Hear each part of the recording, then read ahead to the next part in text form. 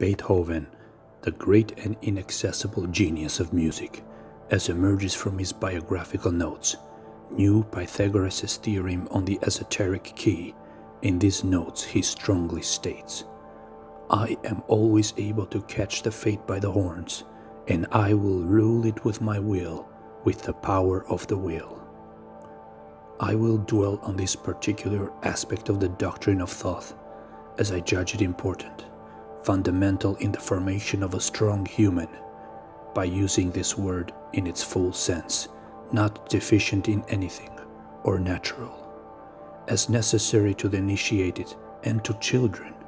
gradually, not only in physical gymnastics, to give strength and harmony to the body, but also in that of intellect and will, this above all things, to prepare a conscious, moral, and powerful human,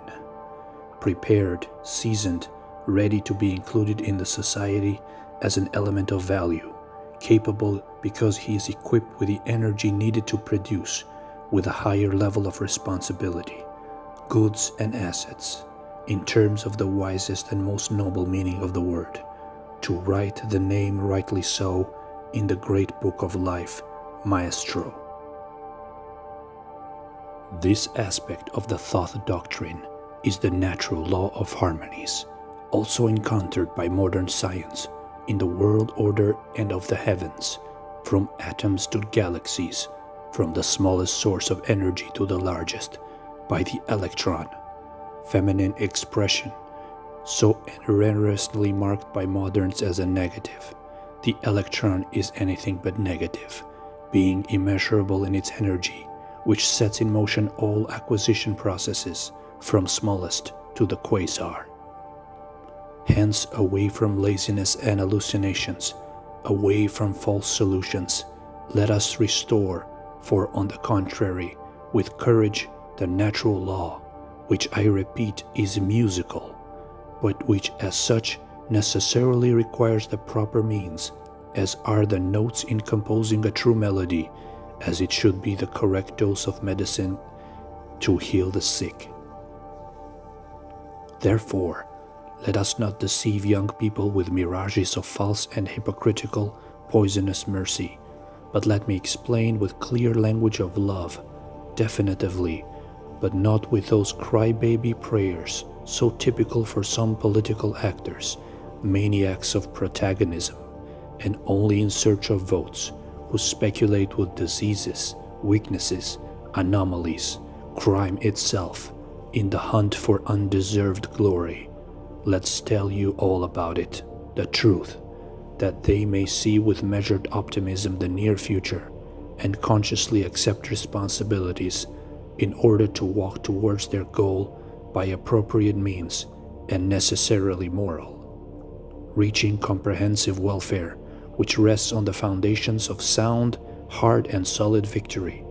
Then yes, they will discover the musical direction of life and judge it correct, enthusiastic, the Italian proverb, not so ancient, work is poetry.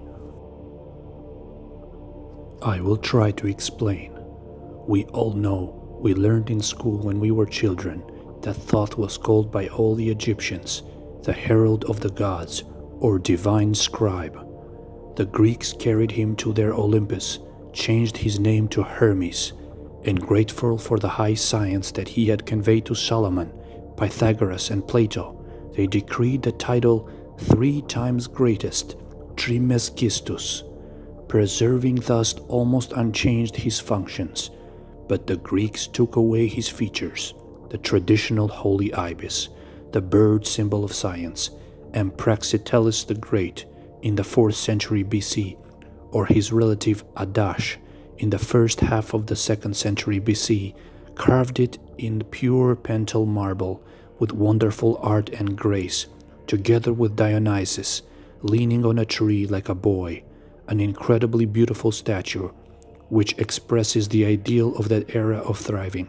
The original was discovered in Olympus in 1877 and to this day is exhibited in the local museum. Thoth is the founder of the ancient science, as religious, so secular, the creator of music, the inventor of the lyre and writing, the unrepeatable authority of the proper name, of the correct sign, of the punctual, infallible word, of wise counsel of salvation. Whether to the Egyptians or the Hellenes, he also had the function of mediator, respectively between God the One, Atom or Zeus, and humans, in Olympus, Sparta, and Athens.